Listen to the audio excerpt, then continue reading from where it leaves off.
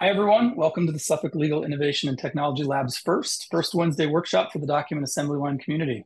Our idea is to make experts available for Q&A workshops on the first Wednesday of each month. Today's topic is Docassemble server administration and maintenance, and the LIT Lab's co-director, Quinten Steenhuis, is our first expert. I'll let him introduce himself in a minute. The workshop is being recorded, and we will share it on our YouTube channel when we're done. To find it, just search for Suffolk LIT Lab on YouTube. We've gathered questions from the community in the document assembly lines Microsoft Teams forum, and you can also use the Q&A feature in Zoom to ask your questions during the workshop.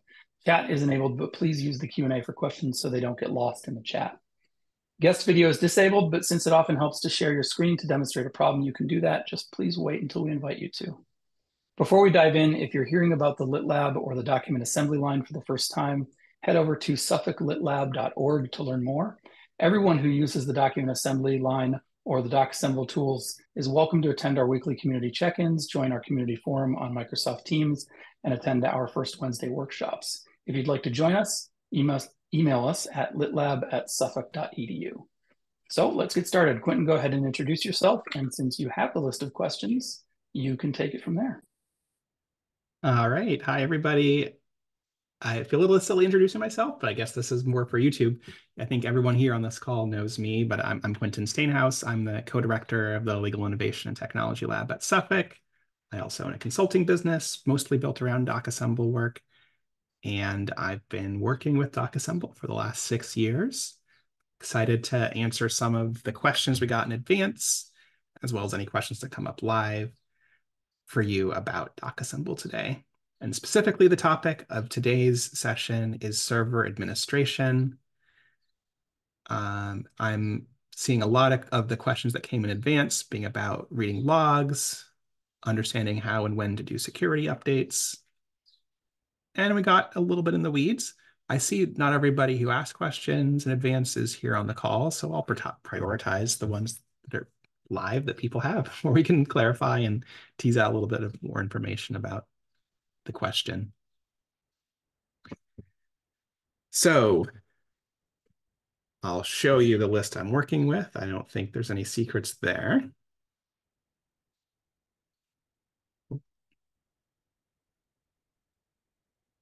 Lots of questions here, as I said.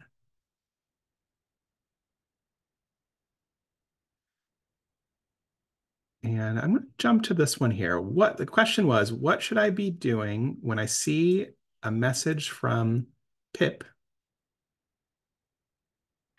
And how do I read and process that kind of message? That's the way I'm going to summarize this. So let's see if we can see a little bit more about what that means and what we're talking about here. I'm going to go to our dev server. I see in that question, the person was checking out what happens when they upgrade the GitHub feedback form in particular. That's a package we built at Suffolk. And let's just see, how do you read and understand those installation messages from Docassemble? It's a lot of data and information in them. Almost all of that data and information, I'm going to tell you, is irrelevant. You don't need to know or remember most of it.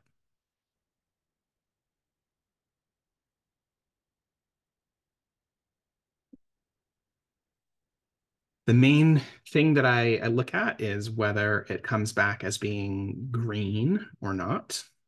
I'm assuming this one is going to come back green, and we're going to be able to read it, and everything is going to look good. But the pip command, that's Python's package installer, is really wordy and verbose.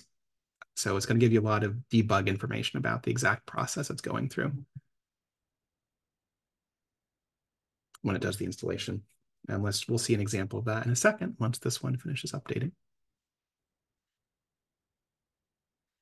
And I think everyone can unmute, right, Sam? So Emily, I saw you were on the call. Does that sound about right for how I'm describing your question?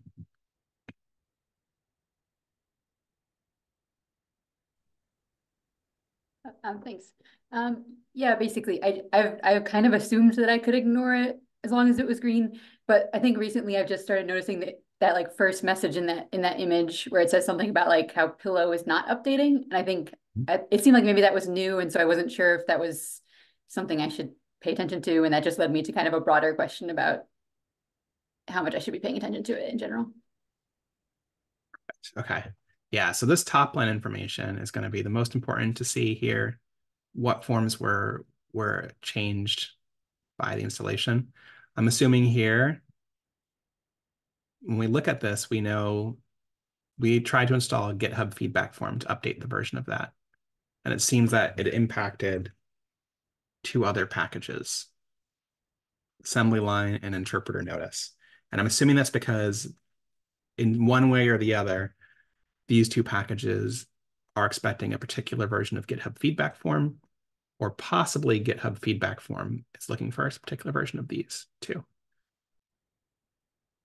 Usually the way we write that is a greater than or equal to sign. So if you update one thing, it might upgrade extra packages on its way if it needs a higher version of one of those packages.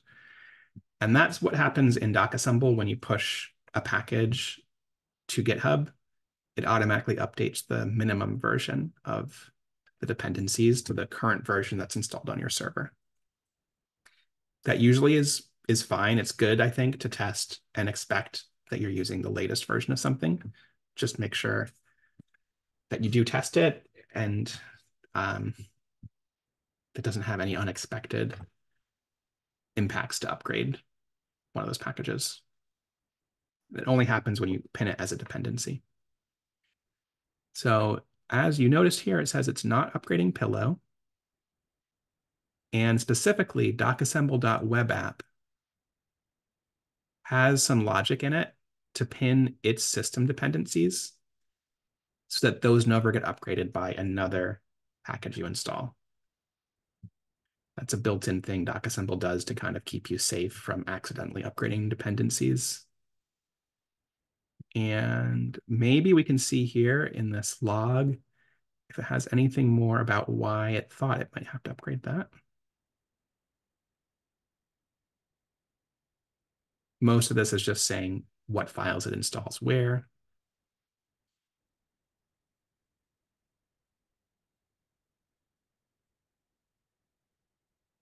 It might tell us a little bit more about Pillow. Looks like that's literally the only mention. It's kind of unclear. Is that something is maybe expecting a newer version of it? With pip, sometimes it's going to be something else that was already installed that you weren't even trying to touch that might change a version. But just to like go a little deeper in here, let's see. We'll do a full screen share. What are we even talking about when we look at this stuff here?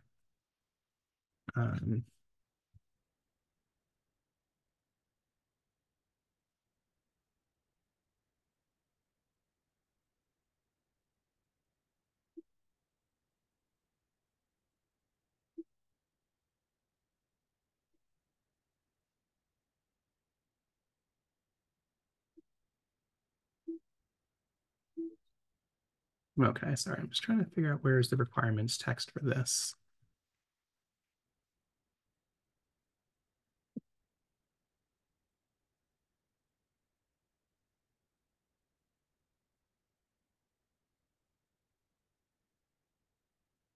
Okay, it's not, it's just a setup.py.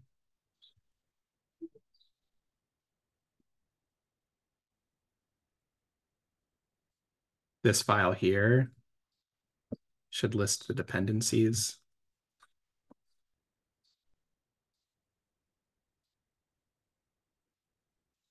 Or there might be a requirements text somewhere.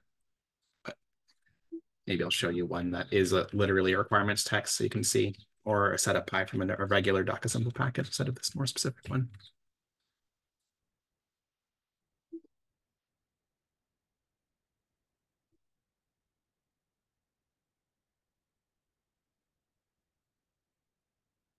It's this list of installation requirements here. This sets the dependencies, and you can see here, like some of the packages, most of them, the time we're just saying it has to be greater than or equal to something else. I don't think I have the GitHub feedback form locally here. Maybe not. We can look at it online and see if it's, for some reason,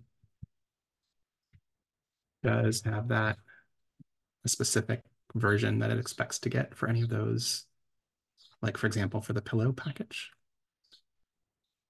It'd be a little surprising, but it's possible.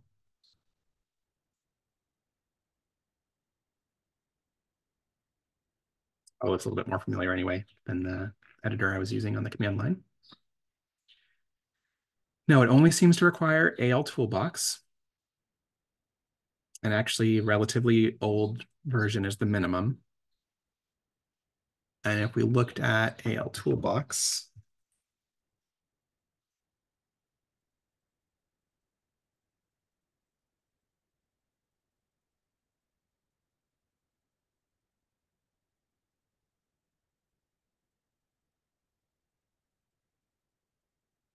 doesn't seem to me that either of these should require anything to do with Pillow, but maybe Pandas requires Pillow. I know holidays is a list of US holidays. That definitely won't require an imaging library, which is what Pillow is, but maybe Pandas does because it can also do something with images. Hard to say. Anyway, it's just this little protection that Docassemble has. That warning is saying it tried to update a package. If things are still working, it's fine. And you notice it didn't give us an error. So I think it might give us an error if they were literally incompatible package versions. That's what it should be if they're set up correctly, the dependencies. Okay, that might have been more of a deep dive we needed, but that's the basic way to do that. If we get an error message from this, it can be really hard to find the error message. So something that I sometimes do just to save my reading is I go ahead and go to something like ChatGPT, or you know what I'm going to do? I'm going to try Claude for this, just to see how it does.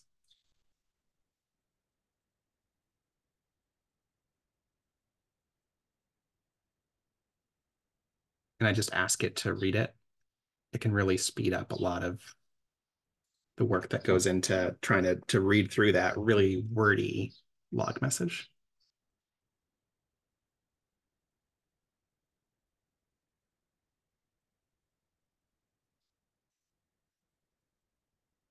There's no reason you have to use Claude. You can use any of these AI tools, can be helpful.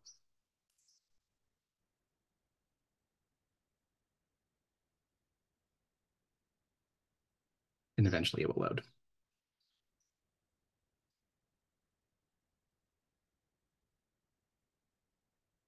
There's no errors this time, so there's not really anything to say, but I found it can be really helpful to use it when you do have an error and you're like, I can't figure out where the error is. All right, I didn't like that. It's too long for this free version of Claude. It should work in something like ChatGPT, which has a much longer limit. But just a little tip there. Probably don't have to go in much further with that. Okay. Question from Matt here about how to understand email notifications. And we're talking about email notifications. This is the setting that we're talking about here. They're inside of Docassemble. There's a configuration option that lets you get a message from the server by email anytime that there's an error that happens. It's one of the configuration options here.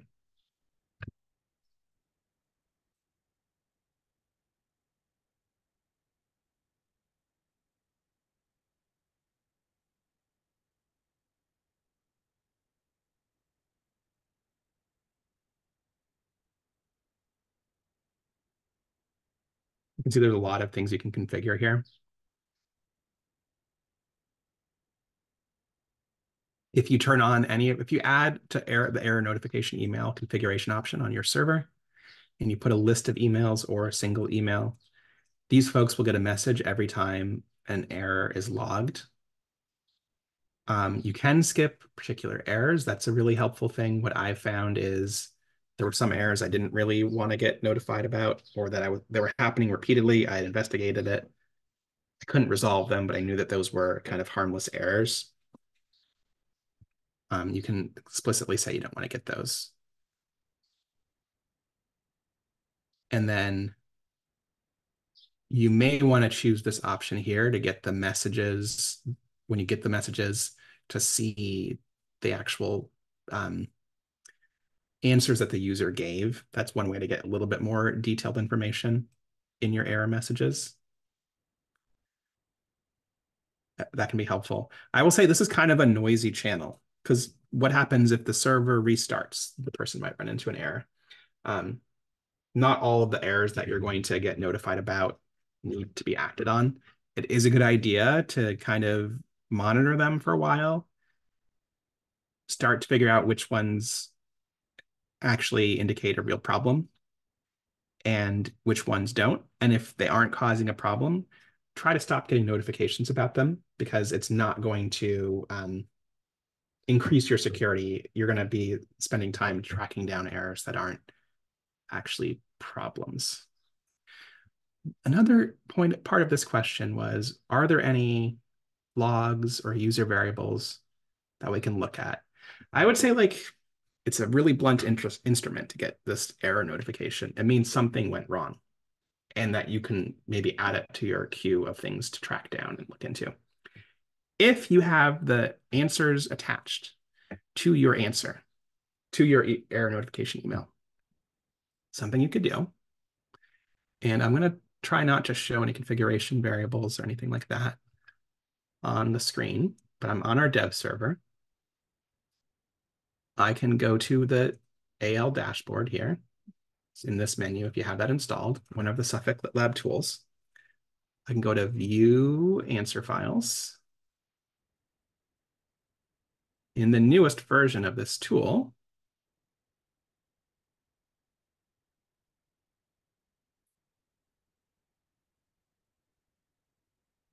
you're going to see a little bit more detail than I have here in this version I have installed. Need to update that. You'll see something like the username, but I think you could probably also get the user ID from that variable list. If not, let me see. I don't want to upgrade that now to show you. Maybe I'll come back to that later and show you what it looks like in the newest version. So we do show the username. Yeah. Then you could try joining that session and just see, is there an error on the screen right now?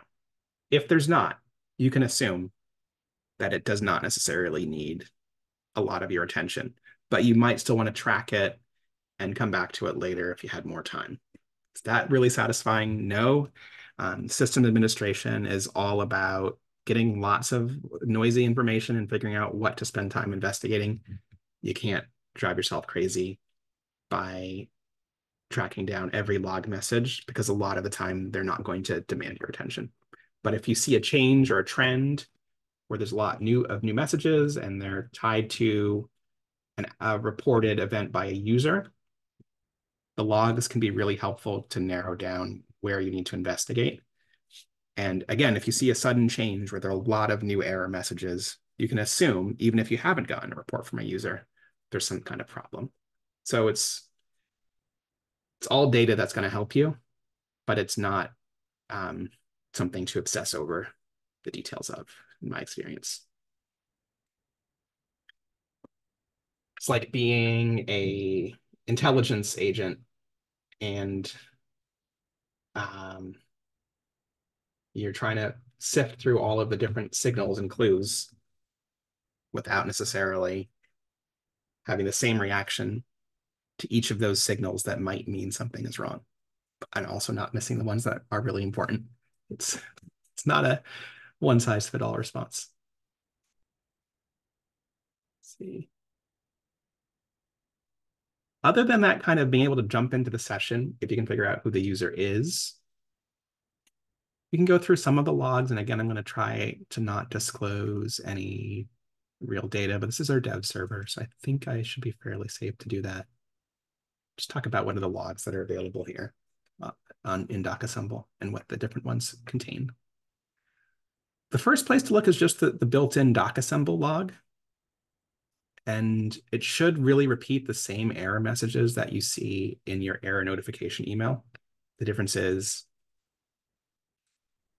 it's going to have lots of kind of informational messages that aren't an email to you. So it might be harder to find the error in this list. But you could look at what happened right before and right after the log message if you can find the exact time of that error.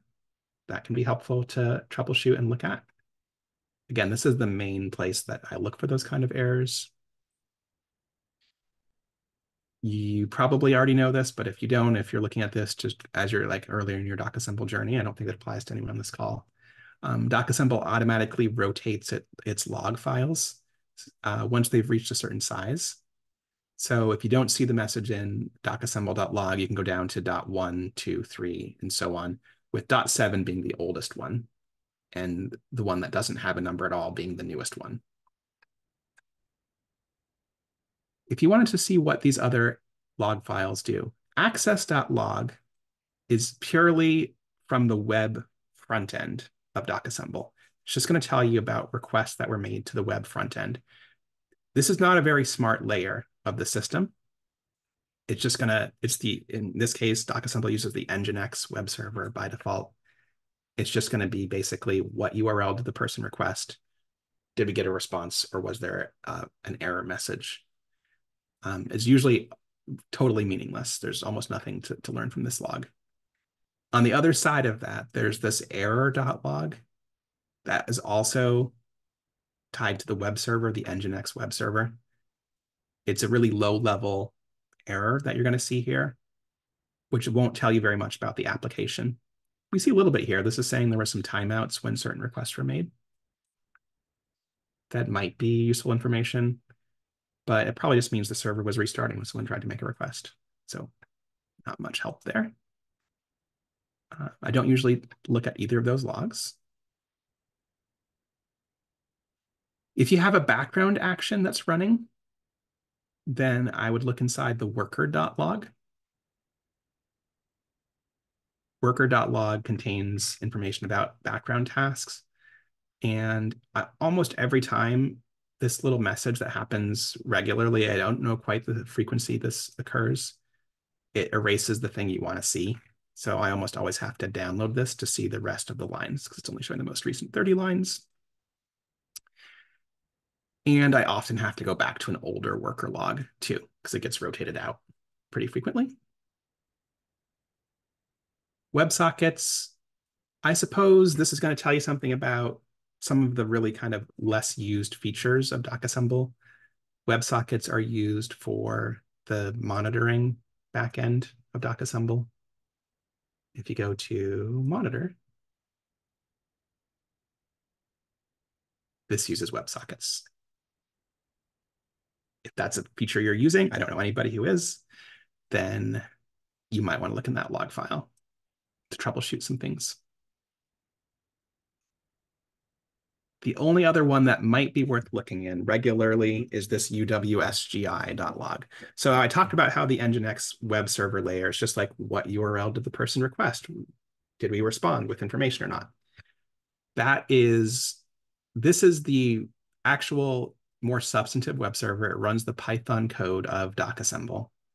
It gets forwarded to Nginx to return like an HTML rendered version of stuff.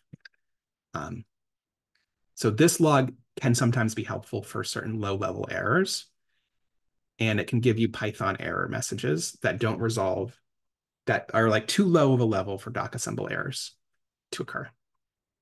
But it's kind of noisy. If your web server does not start up at all, this is a log that I look at, and I can do that on the server itself.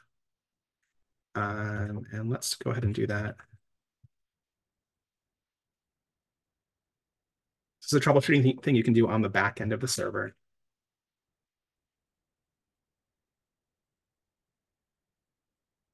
This is the way I normally do it. I type docker exec. See, I'm inside my server container right now. This is my Ubuntu server for our dev server. Do docker exec -ti. I hit the tab key to autocomplete with the name of the only container I know is on this machine. And then I type the name of the interactive shell, /bin/bash is the interactive shell inside the container. Then I can look at that log file. Those are underneath user, share, Docassemble.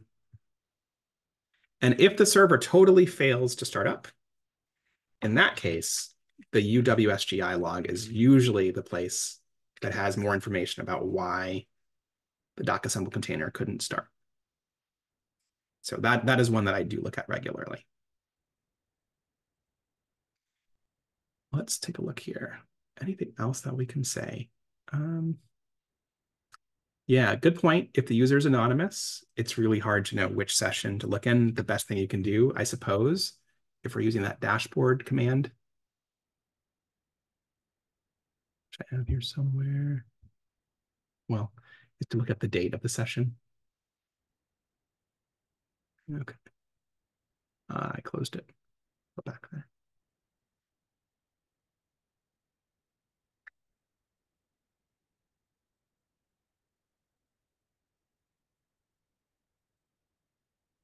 So you did get the email at a particular time. We've kind of shortened it here to being just the day.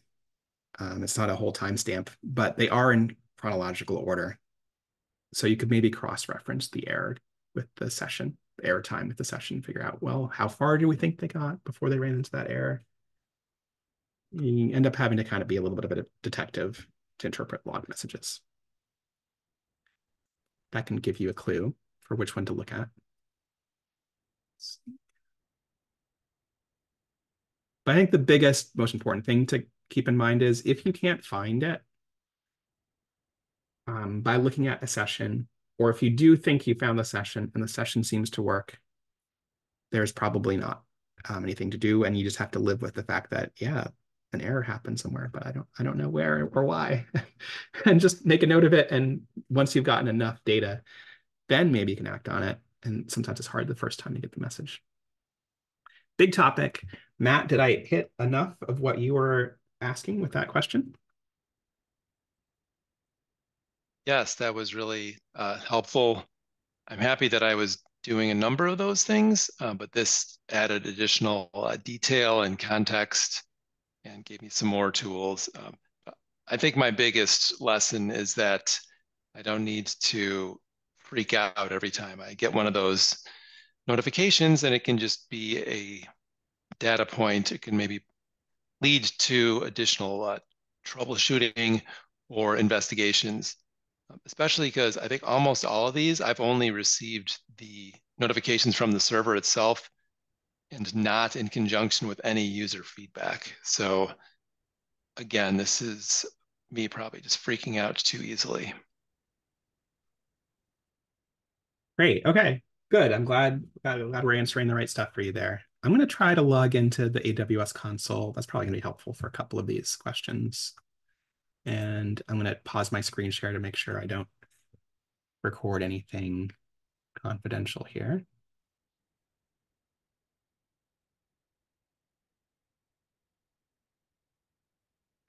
While I do that, you're going to see my screen frozen in where I last was, but I am trying to load AWS right now. So Michelle had a question about CPU usage log alerts. And this is another place where you could set up logging. If we go to Lightsail here,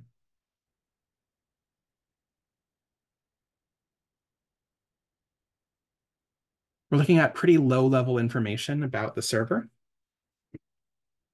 It doesn't have any insight into what's happening at the Docassemble level of things. It can just say, it's like looking outside at a computer on the server rack, basically, right? It can see, is the disk spinning really hard? Is the CPU processing a lot of requests? Is it getting a lot of network traffic? I actually don't think all of those are visible by default inside Amazon Lightsail. I think you really just get information about CPU usage. So here's how I got to that. I went to Lightsail, I clicked on the name of the instance, and then I clicked on metrics. When I look at metrics, I can observe what the CPU usage was. I I want to start getting concerned about CPU usage. If you find the server is not responding, you might want to take a look at the CPU usage on the machine and see, is it really busy at doing something? Usually that means it either is doing something legitimate that takes a lot of CPU usage, processing a lot of records from the database, installing Python packages can use a lot of CPU usage. That's, I think, exactly what these little usage spikes are. It's when I updated a package on the server. You see it got up to 30% CPU usage about both times. That's from running the Python package installer. It's a really inefficient and slow installer, unfortunately. But that's pretty normal. And if you ever get above the 60%, the server might stop responding and not answer you anymore with Lightsail. Because you're on a shared environment. It might not really let you get up to close to 100% usage. Okay. So if you wanted to add an alarm for that, you could. What I would recommend is taking a look at some amount of history,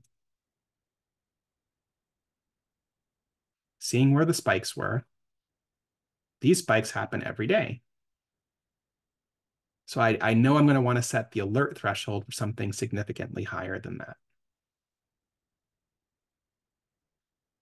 Maybe it looks like maybe 40% would be a fair threshold to get alerts for. Then I can add an alarm. You can set up certain kinds of alert thresholds. So if it's just like a little momentary spike, a blip, and then it disappears, you may not care about that. And you can configure all of those options.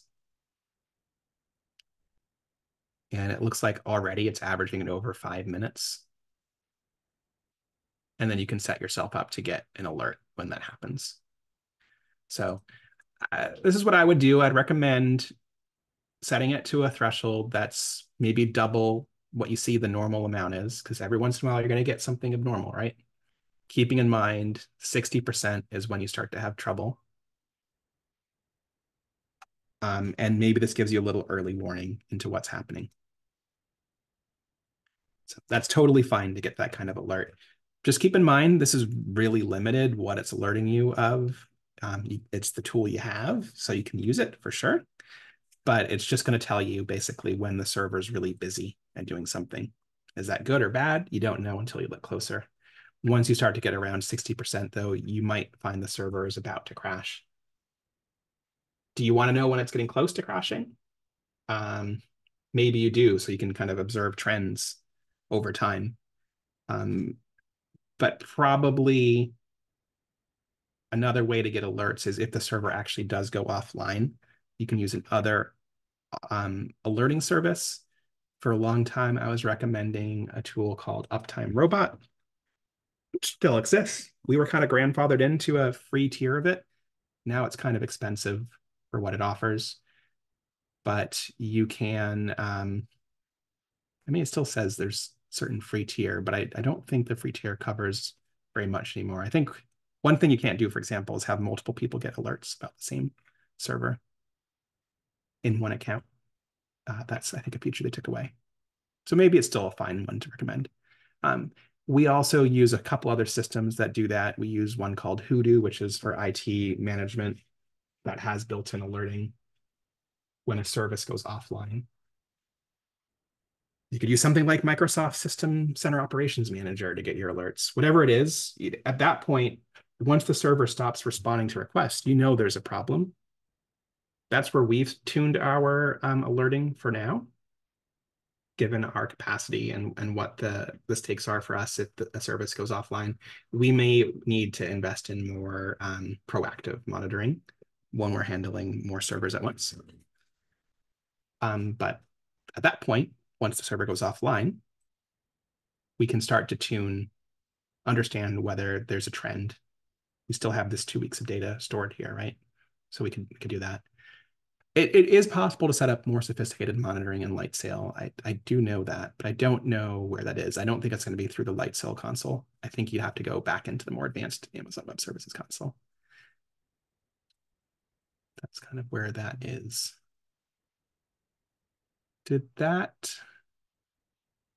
I think, Michelle, your question was really just remembering someone else asked the question. Anything else that's raised for folks? Anything you wanted to add to that question, Michelle, or anybody else was interested in alerting about CPU usage? All right, well, that's the big picture. Lots you can do with alerting.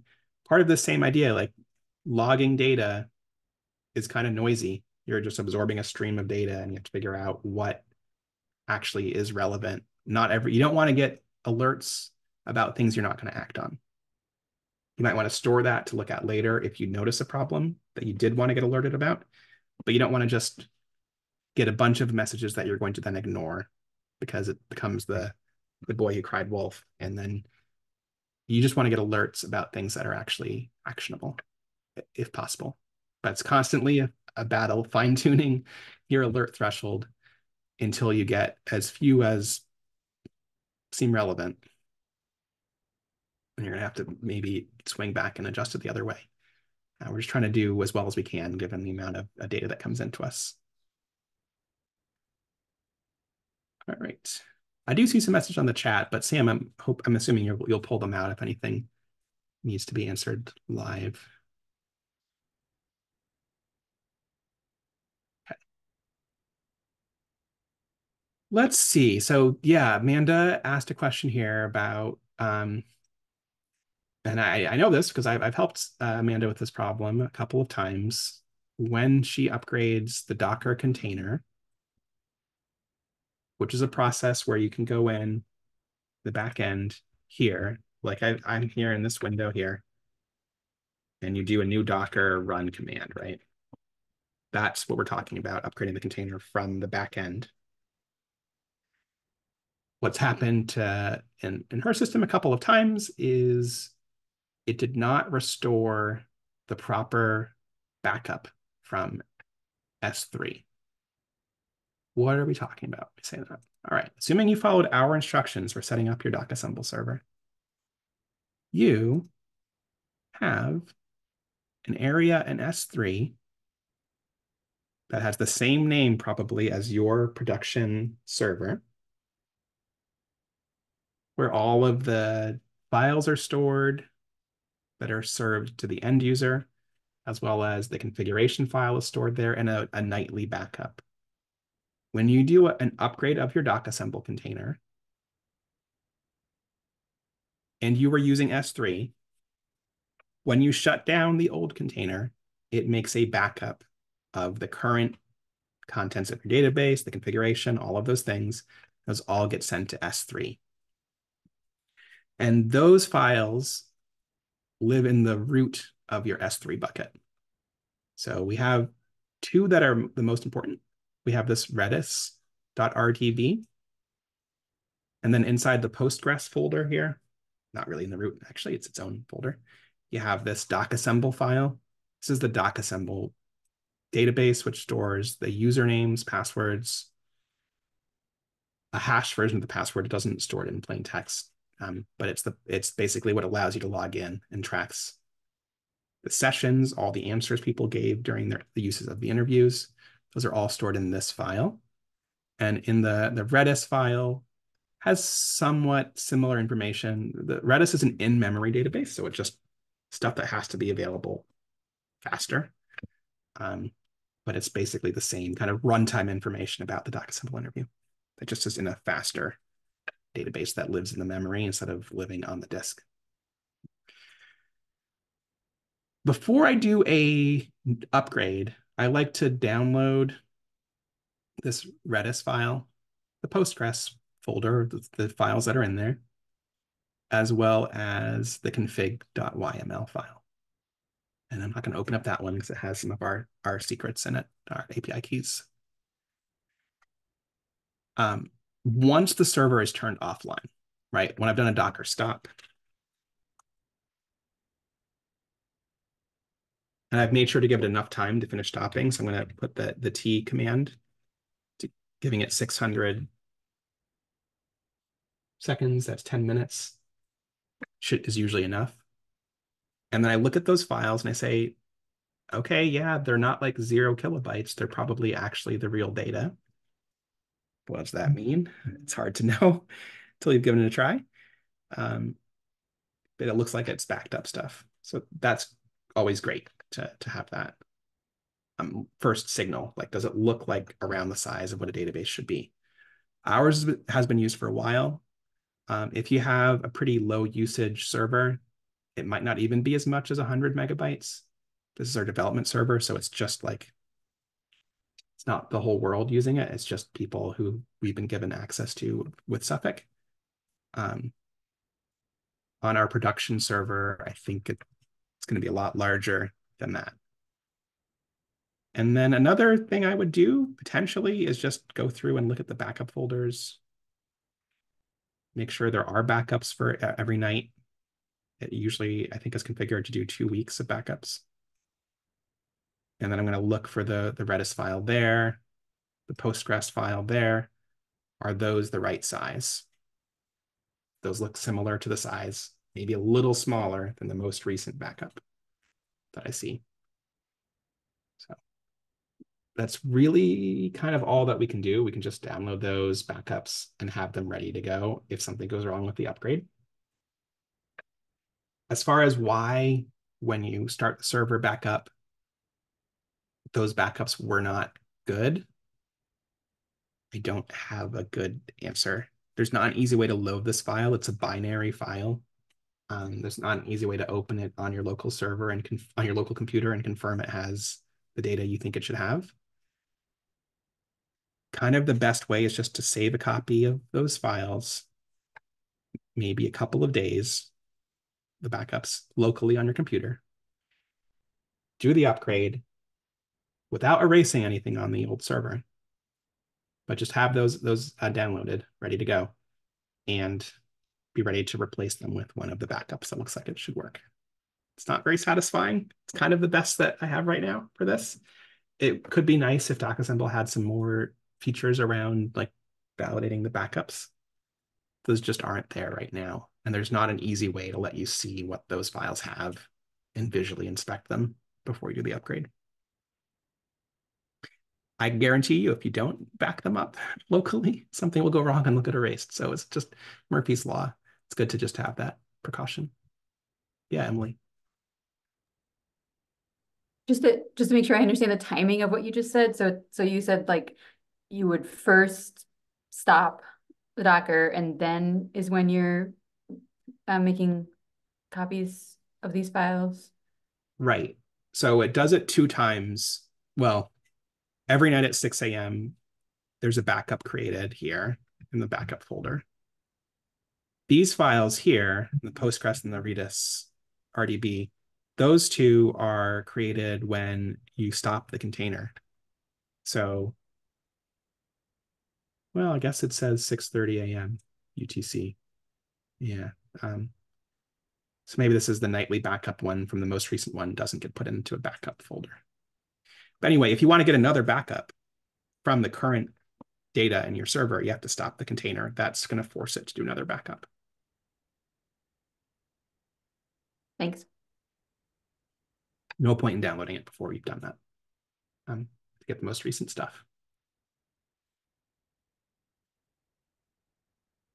So, yep, could we get some better stuff in Docassemble for that? Possibly. Maybe actually, even if Jonathan's not interested in that, maybe we can build out some features with some more developer support at Suffolk to help troubleshoot that and avoid this issue. I will say I've had some problems like this with one server where every time I've upgraded it, I have some trouble. And in other servers that were created around the same time, I don't have that trouble. So I don't know what that means, except sometimes maybe if it happens to you repeatedly, you could consider rebuilding from scratch. That may not work for everybody, but something to consider. Okay. Best practices for upgrading stuff. There is a philosophy called development operations, DevOps, and then continuous integration, where people say you should almost always be on the leading edge with everything. I'm starting to come around to more of that idea. The reason is if you're a version behind routinely, if your test server does not match the latest code that you have available on GitHub, you are going to eventually run into a problem that's not caused by not like cautiously testing stuff, that's going to be really hard to roll back from. So in development operations, and like people who really believe in this say, just deploy early and often, and always and be practiced and ready to roll back bad rollouts of stuff. I think that makes sense. So I would say in general, your best practice is to deploy the latest version regularly.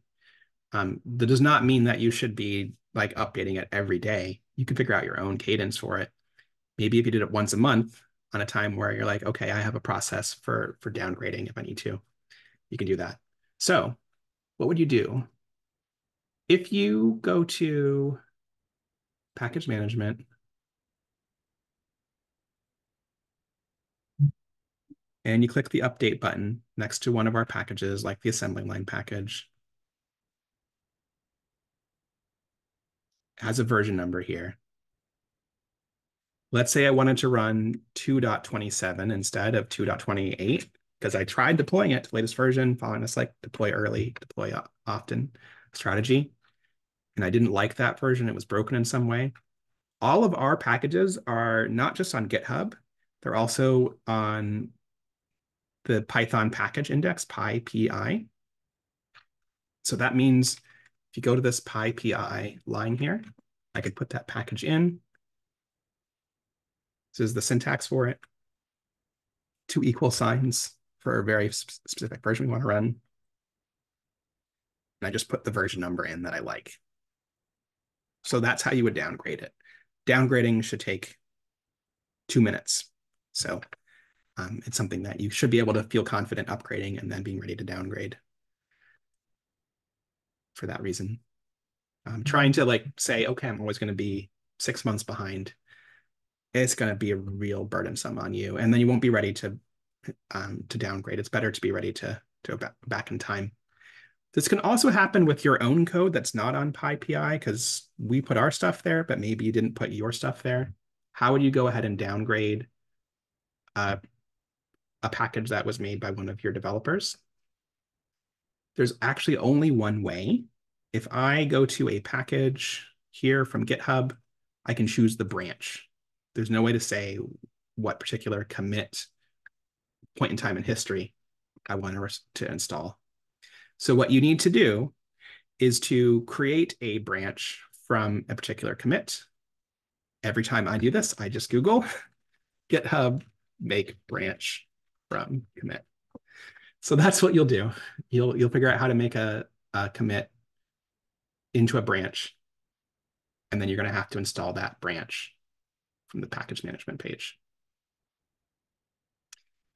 So that's the rollback strategy. I think a good cadence for updating these things is about once a month. So choose a time that works for you. You don't forget it. Inside of this philosophy of continuous integration is that not only should you routinely deploy the latest version of stuff, you should also automate that deployment and better automate the rollback process. So I love something like this in our roadmap to make it easier for you. I will say we do have this action that I was working on a while ago that when you merge a commit to main, would automatically install on a dedicated server of your choice. So you could set up this action on your server to install the package when you merge to main. Automating that is going to maybe like help you keep things in sync and up to date. And I think it's a good idea, but this isn't actually, I still needed to do some more testing on this before I deployed it for people to use. Quinten, on the subject Yeah. of backups, there are a couple of related questions that may be worth addressing. Sure. Michelle was asking about sort of backup strategy. Should you manually make multiple backups just before you update to make sure that you get at least one full backup? And in the questions that we got previously, Matt had asked a couple about backup strategy, versioning versus daily backups, and whether to back them up to other platforms, things like that. Yeah. Good questions. Okay, so let's see. Backups, I think I covered the backups that I would take, which is before I did a server upgrade, I would download from this backup folder some points in time that there is one time when I upgraded a server and then it didn't finish its process and it erased everything in S3. That has only happened to me once, but it was very concerning. I really wish that I had downloaded a couple of days of the backup. So doing that is a good idea. I wish you didn't have to do it manually. We don't have an automated way to do it right now, but I think I covered that already. In terms of turning on versioning, I'll show people where this option exists. We go to our bucket and then go to properties, I believe. There's a bucket versioning option you can turn on. Bucket versioning is not a backup system. It is used to help protect you from malicious actions. So it is not a bad precaution to have turned on. I guess it could also help in that scenario where I had accidentally, somehow, something that Docassemble did erased the history in S3. It would also have protected me from that. So it's not a bad thing to have turned on. It's not going to be very expensive because it's differential. It's going to automatically store the difference between each point in time history. And it's a good extra safety thing.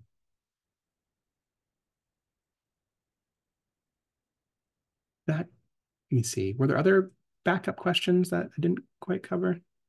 Oh, should you automatically maybe backup those to another AWS region? It depends how mission critical your server is. So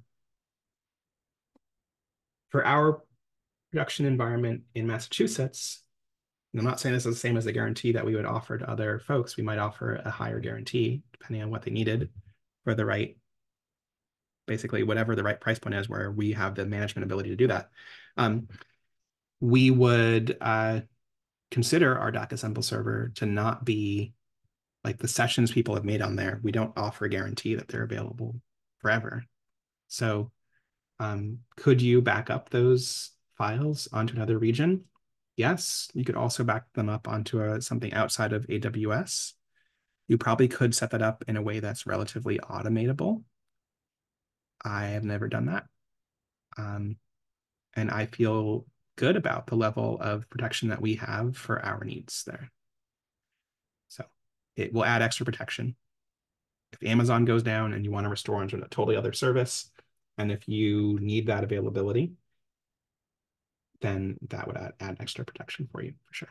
Just at a high cost, probably, both in terms of your time, complexity of the system, more than the monetary cost, to be honest.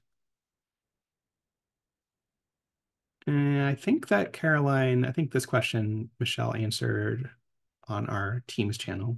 It was about a bug in an old version of Kiln. Oh, we covered a bunch of stuff. We're kind of down into the miscellaneous ideas. Yeah, I think you managed to get almost everything on the list. We've only got 5 minutes left, so gauge what you think you can cover to that time, I guess. Well, yeah, anything coming in on the chat that I should, without reading all the messages, that I should cover? Nope, we got a couple of follow-ups, but I think the ones Caroline had asked, is it difficult to roll back Docassemble versions? But then she said, never mind. So I think you must have been covering that at the same time she was asking that. Okay. Yeah. If you, I can actually cover it. Like, so this version, we're talking about this version of Docassemble, right? Like the system version of Docassemble. Yeah, it's really hard to do. The only way to do it is to build the Docassemble container from source. You need to go onto your server, download the source via GitHub. Then you have to compile it yourself, which takes a while to do. So that is, I guess, not really easily reversible. But I've never had that need. I would say, so if there's a bug that stops you from using a particular version of Docassemble, I have never found that it wasn't fixed within a few hours of letting Jonathan know about it. And the cost or risk there is that you're offline for a couple of hours to build from source, because that's very doable, very predictably doable. It just takes a while to do. I believe that there's some instructions on the documentation page about that.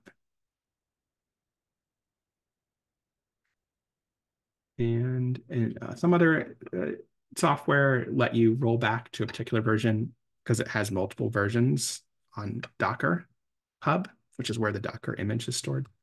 Docassemble doesn't do that. So you don't have that option. I think it's going to be here. Downgrading.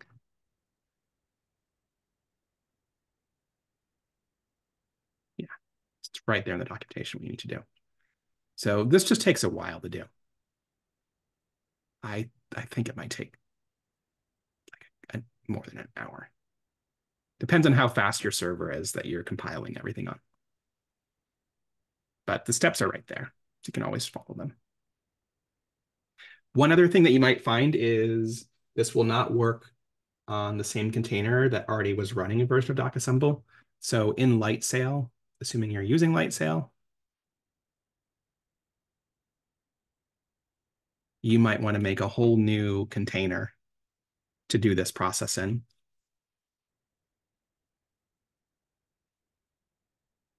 An instance. They call it an instance, not a container. So, okay. So you might want to make a new instance to do the new install from scratch with. So just something to consider.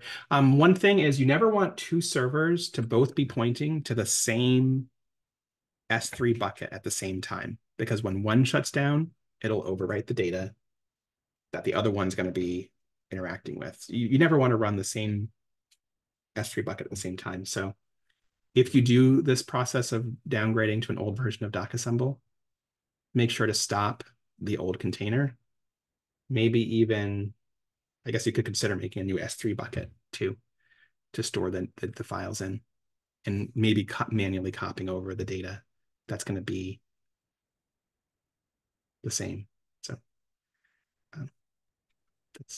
there's more I could say there about safety. Again, if you're looking at S3, you want to look in the config.yml and make sure that is not pointing to the old S3 environment, because it will download the file from S3 and then it will run with whatever was on S3, which might point to a totally different S3 location. You want to be careful for that kind of thing, making sure the configuration reflects what you're running. That's a real nuanced thing there. So hopefully I'm not going too the weeds with that. Well, I think that's about all the time we have. So thanks y'all for coming. And if you're watching this on YouTube, make sure to visit Suffolk LIT Lab, suffoclitlab.org for more information about us. And yeah, we'll see you guys the first Wednesday of next month. All right, I'll put that on.